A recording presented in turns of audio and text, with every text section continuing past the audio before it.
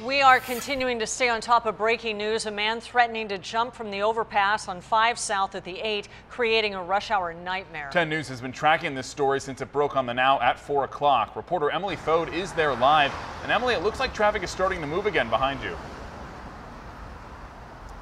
It is starting to move here on the northbound 5, but the southbound 5 is still closed down. I'm going to show you the scene. We are not going to show you the man threatening to jump. He's off to the side.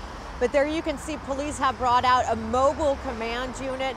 They have shut down the I-8 interchange headed towards Ocean Beach. We also noticed there is an NCIS negotiator out there. We're not clear what that means, but right now you definitely want to avoid the 5 South. Reporting live in Old Town, Emily Fode, 10 News. Thank you, Emily.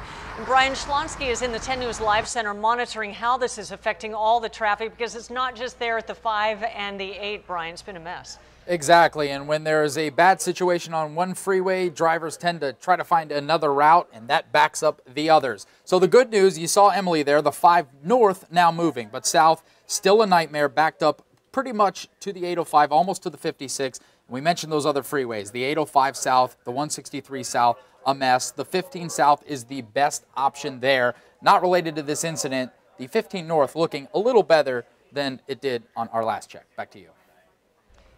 Thank you, Brian. We will continue to monitor this situation and send an alert through our